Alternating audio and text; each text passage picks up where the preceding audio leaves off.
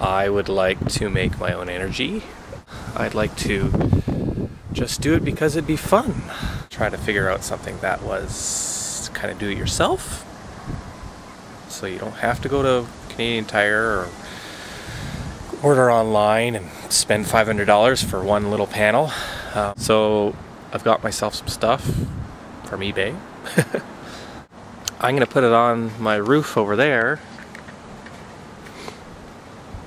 That's gonna be my shed roof.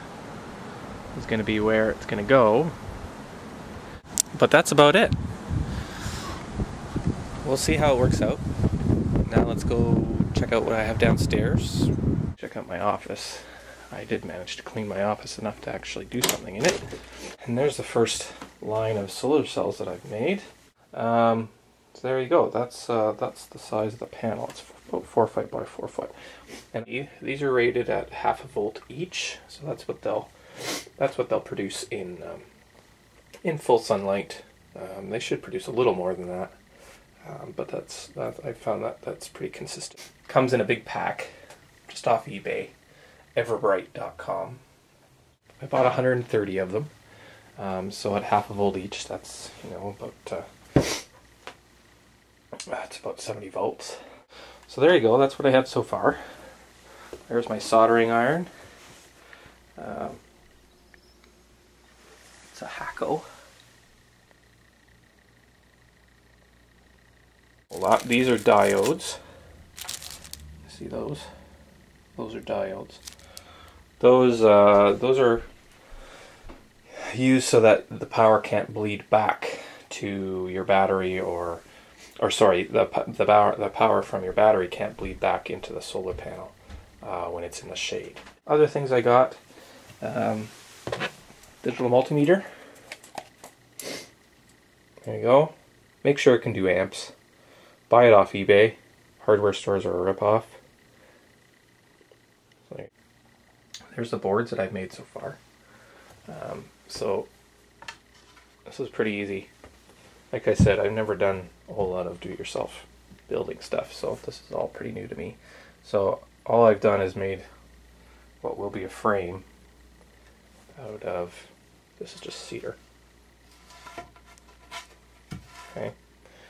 And then I cut some grooves in it, just with my table saw.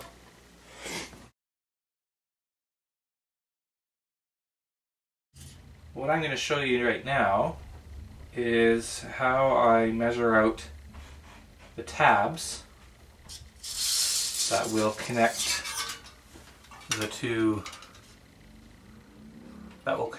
solar cells. So how do we measure those out? All I did was I took one here, and all you need to do is to be able to connect the back, those 3 dots. Those are the positive side of the cell. You need to connect those with tabbing wire. All I did was I tried to figure out how, because what you're going to want to do when you're connecting them is to go back to front. In the negative side, out the positive side, in the negative side, out the positive side, okay? So that's how the electricity flows. So they need to go all the way, connect all 3 with a little bit of a tail at the end.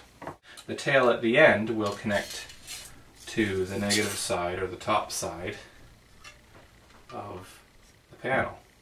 Okay? About 79 millimeters. So I just measured it out on my table here, and I marked it right from there to there. Bonk, bonk. There, and all I did was take the roll here, like so. Bonk, bonk. And started cutting.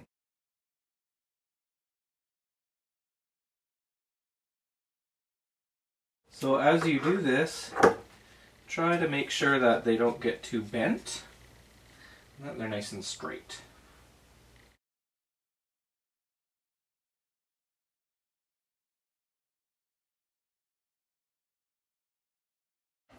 there we go. That's 21 tabs, and that's going to be enough for one of my lines of solar cells. Ta-da! Easy. So I'm going to have 7 across the panel. Give me 77 total. About 45 watts or so. So I'm just going to take a stack. They're easier to handle in a stack because they're so fragile. Look at how thin they are. Solder. Iron.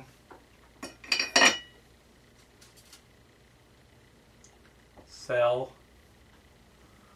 dots. Flux.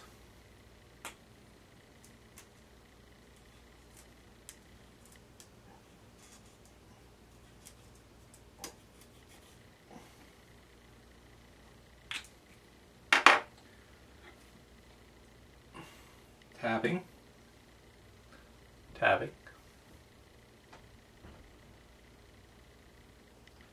Nice and straight. Lay it down. Try to line it up in the center because it needs to line up to the other side of the next cell. So centering is important. Soldering iron turned up as high as it can go. Makes it much easier. 800 degrees Fahrenheit.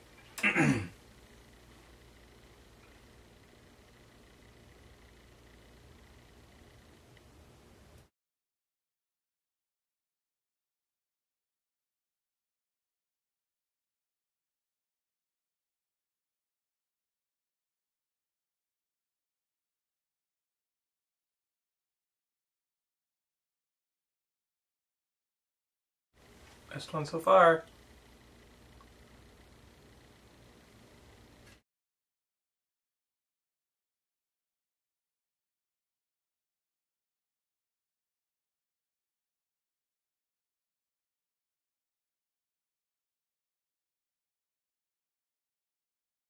And then what we're going to do is we're going to start to connect them all together.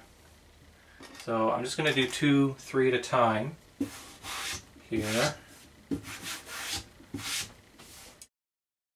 There's number 2. Now this time you want to put the flux on the white lines. Those are connections for the top side, which is the negative side.